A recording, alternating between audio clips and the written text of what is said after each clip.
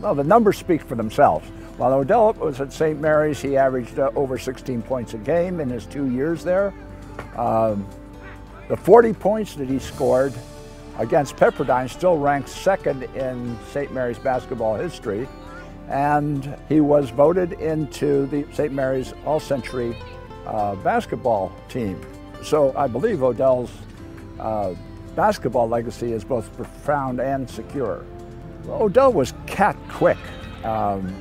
He had great intelligence on the court. He was a basketball scholar. He knew the game, and I think that carried over, of course, into his later years when he became an educator.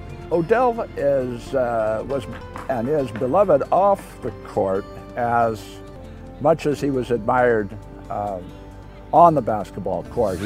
He went on after graduation to teach and to coach. He came back to St. Mary's as the Dean of Student Affairs, leading young men on the right path during some very turbulent times in the 60s and 70s. He went on to have an illustrious 18-year career as the president of Laney College.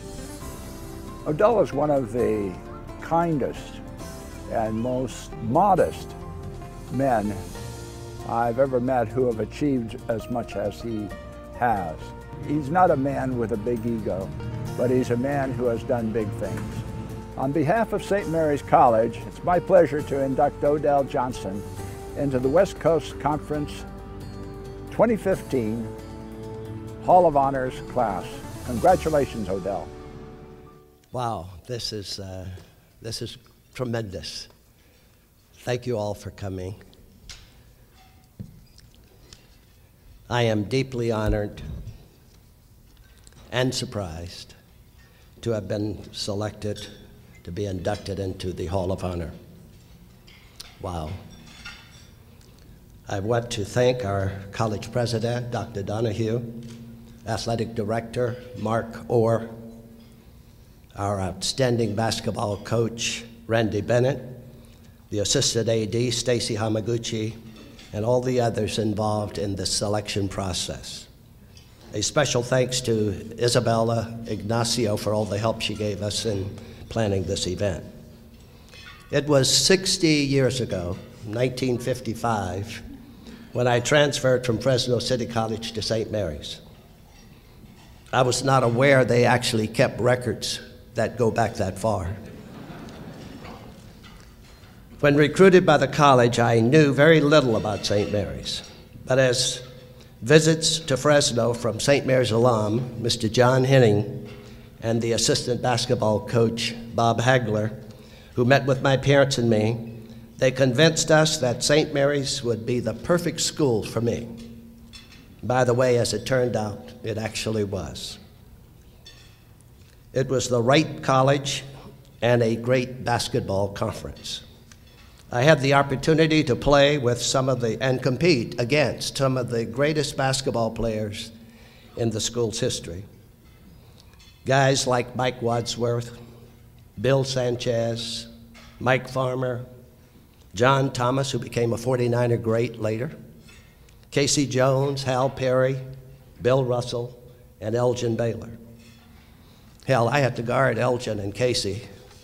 That was a tough assignment. What a terrific conference we had. And one of our teams, USF, won 2 consecutive National Association championships in a row during that time.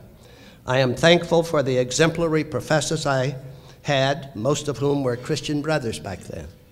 They were encouraging, supportive, determined that all of us would graduate.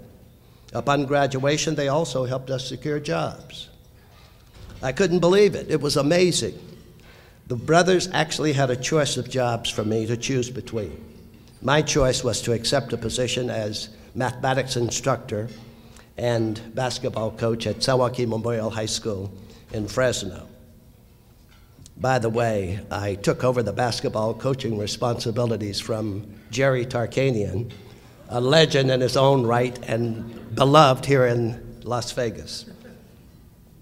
During my last year at St. Mary's as a student, I served as student body vice president.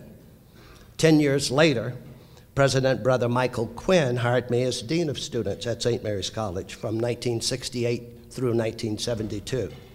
I'm currently serving on the Board of Regents at St. Mary's College, and this is my 4th year. I ended my career as a professional as president of Laney College after 18 years. My life has actually been a fairy tale dream. My wife of almost 57 years is here. My son flew in from New Jersey. My grandson, other family members and friends. It doesn't get much better than that. I want to congratulate all of the other inductees, and special thanks to the West Coast Conference for sponsoring this wonderful event. Thank you, thank you.